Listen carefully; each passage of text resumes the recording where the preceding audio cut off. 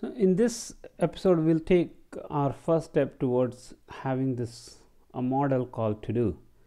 So what this model will contain is it will contain the title and the state, like done is true or false. So first step is that when we add a new to-do here, so far to to-dos we have been directly adding just the title.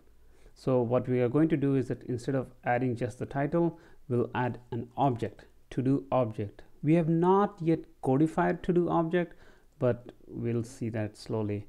So title, so we are passing the object now which has the key title, and we'll also add done is false. So now our to-dos, the array is containing the object. So that is the change when we are adding new to do. But we need to make other changes also.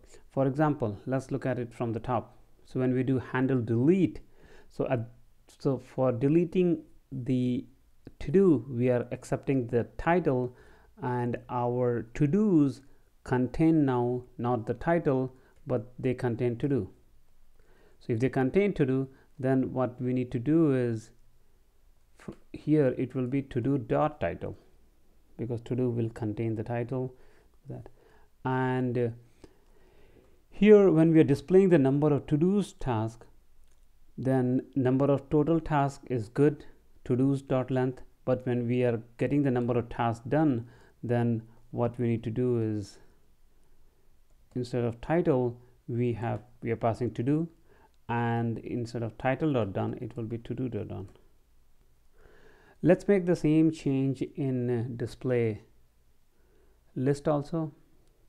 So in the display list we have this dot props dot to do's, and after that we are accepting title. So instead of let's accept to do, and this to do will have to do dot title, here also to do dot title, and here also to do dot title.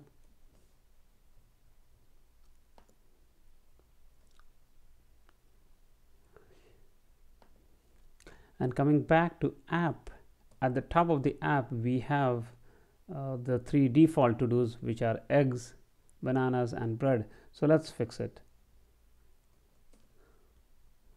So here we have the array, and here is the closing array, and now each of these items will have title is eggs, done is false.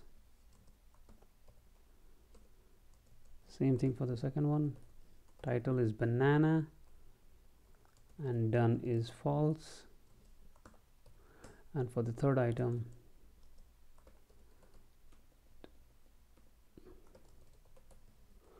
title is bread and done is false.